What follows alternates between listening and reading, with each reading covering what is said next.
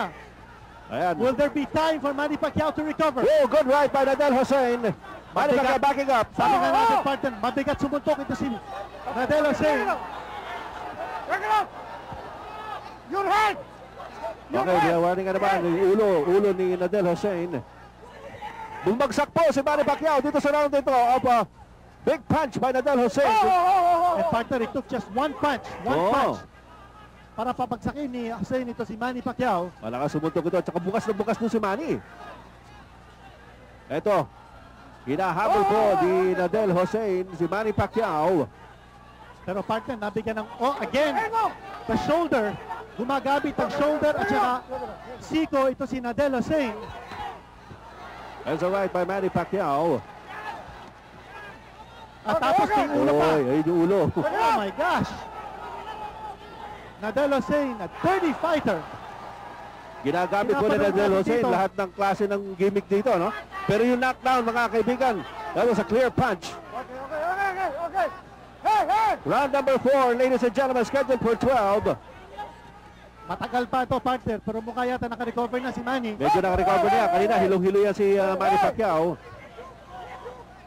Pero dahil din doon sa mga gimmick na ginagawa nito si Nadel Hussein, kaya nakapagpahinga si Manny Pacquiao eh. Nung wina-warning nga siya, tinanggal siya ng 1 point ni Carlos Padilla, ng referee Carlos Padilla, doon medyo naka-recover si Manny Pacquiao.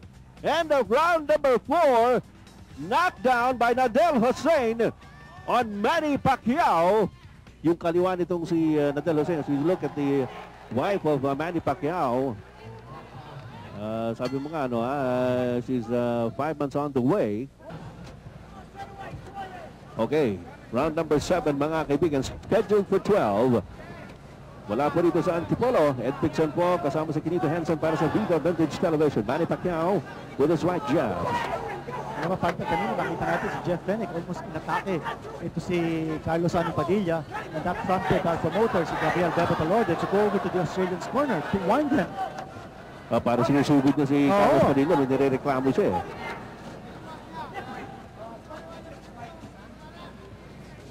Pacquiao leading on with the right jab. Matindi ang left jab ni Hussein, partner, no? It's a piston-like left jab that has a lot of sting and power. Eh, yung kaliwa ni Manny Pacquiao, pumasok yun. At dapat, partner, i-boxing na muna ito si Hussein. Pacquiao, I think that the head front of the stage, ito na. Ito na yung Manny Pacquiao, pero ano naman yung siko? Yung siko na naman yun! Naku, hindi yata nakita ni referee Padilla, siko yun! Oh my gosh! Dapat yun nabigyan ng warning o kaya a point deduction, ano ba? Ito si Manny. Oh my gosh, grabe yun! Sikong-siko yun! Never have I seen a fighter as dirty as Nadel Hussein. And so blatantly breaking all the rules of boxing in a championship fight. At dito sa hindi niya teritoryo. Ano ba ito? Pati ulo niya ginagamit eh. Lahat. Well, we did say, partner, no? Very early in this telecast that yung scouting report niya nang galing sa ating kaibigan si Gavin Evans, who's an English writer. He did describe Hussein as awkward and dirty.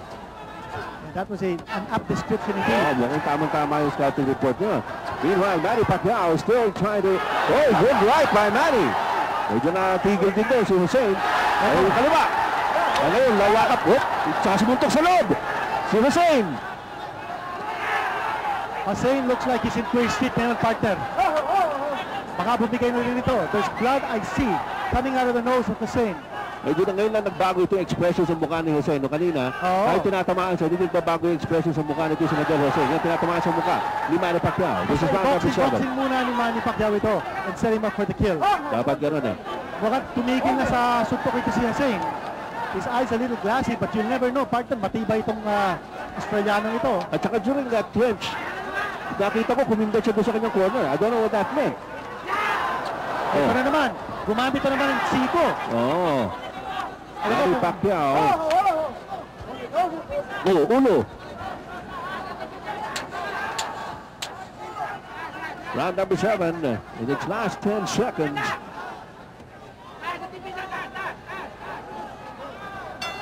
Ito, walang halos ginawa si Nadel Hussein sa round na yun. Yes. That was a walk away for Manny Pacquiao. Okay, mga kaibigan, medyo naawat na po yung crowd dito. Nag-react po yung mga crowd, yung mga tao rito sa mga taktika nitong si Nadal Jose, lalong-lalong na po nung after round number 9, pagkatapos sa tumulig yung bell. Sumuntok po ng 2 beses itong si Nadal Jose. Nakabatuhan po ng mineral water bottles.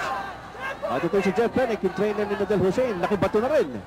At ito si Manny Pacquiao, parang galit siya, no? Oo, He gigil. should be careful. Hindi siya pwede mag-gigil. Yes, kung minsan, the emotion will get the better of you, Oo. and you will lose your head.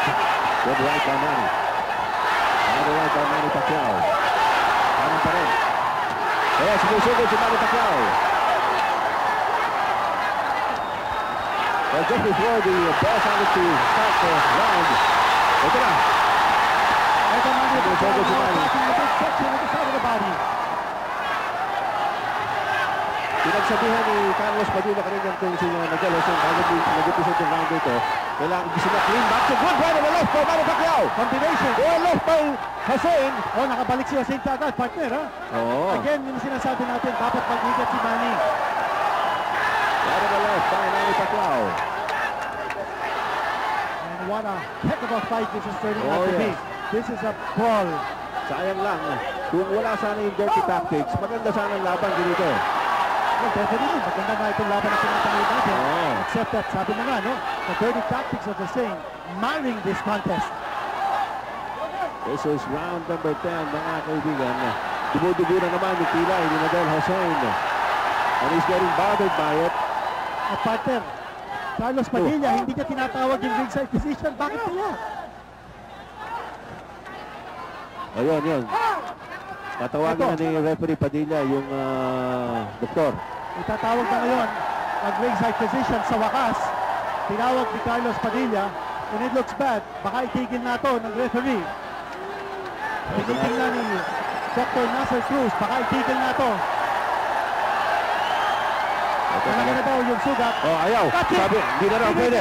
Tinigil. Tinigil na. Tinigil. Tinigil na yung laban. Nagreklamo sa Fenech. Nagreklamo yung kampo ni Jose nagrereklamo at meron pa rin bumabato rito. Manny Pacquiao has won by a technical knockout and Jeff Fenech is livid, partner. At pati si Nadal Jose, nakikipag-away si Jose. Nakikipag-away mo sa Nakikipag-away doon. Hindi pa tapos ito boxing, mga kaibigan. O yan, Hussein has lost. At inaawat ni Lito Mondihar. Well, dugo-dugo ito si Nadal Hussein. And everybody now standing up. Ano ba magiging kahinatan nito, Kinito? Is this a TKO? Yes, it will be a TKO, partner. Okay. That is the official decision. It was a stoppage on the recommendation of the ringside physician. Tinigil ni Carlos Padilla ito laban dito sa 10th round. Pero partner, one thing we must mention, yung fighting heart ni Manny Pacquiao. Bagamat bubagsak siya nung round number 4, he kept his fighting spirit, ang kanyang courage nando doon. At pinakita ni Manny Pacquiao na kaya pa niyang maging world champion muli. This is probably his scariest moment. After a 6-round TKO of tough Thai contender with Thea Sakwangklang, Nazario decided it was time to invade the United States, where the challenges were big and the opportunities many. But after weeks of shopping around, Nazario couldn't land the fight until Murad Muhammad came along. When the opponent of IBF junior featherweight champion Lelo Honolo Ledwaba of South Africa pulled out because of an injury, Murad asked Nazario whether Pacquiao was ready to fill in the gap. Both Nazario and Pacquiao jumped at the opportunity. By that time, Pacquiao found a trainer in Freddie Roach and had been working out at Roach's Wild Card Gym in Los Angeles for some 2 weeks.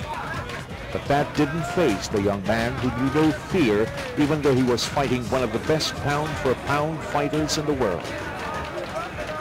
Pacquiao lived off the bright lights of Las Vegas and the thought of fighting